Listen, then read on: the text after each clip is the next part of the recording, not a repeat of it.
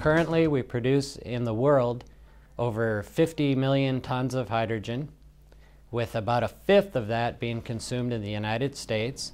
That hydrogen is being used primarily as a feedstock for making agricultural products such as fertilizer, and also a chemical feedstock to take the petroleum in its raw form and make it into the petroleum that we use in either diesel or gasoline.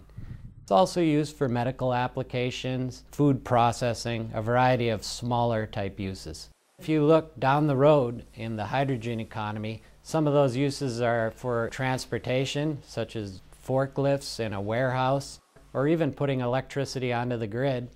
As always, when you start going into new markets, it becomes difficult for commercial companies to invest in something that's years out.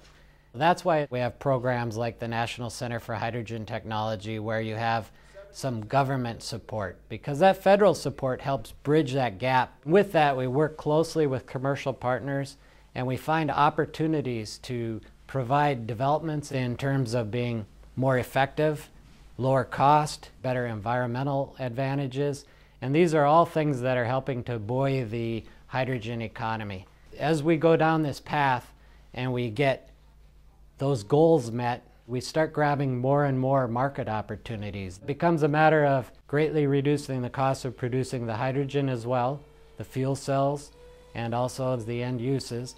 And we then reach more and more applications, and we see it accelerating. And as that happens, you get the benefit of more public buy-in.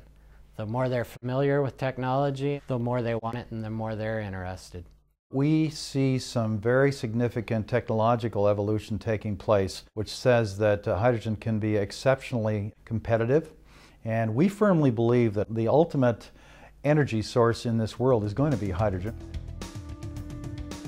Funding provided by the U.S. Department of Energy's National Energy Technology Laboratory, the Energy and Environmental Research Center's National Center for Hydrogen Technology, and the members of Prairie Public.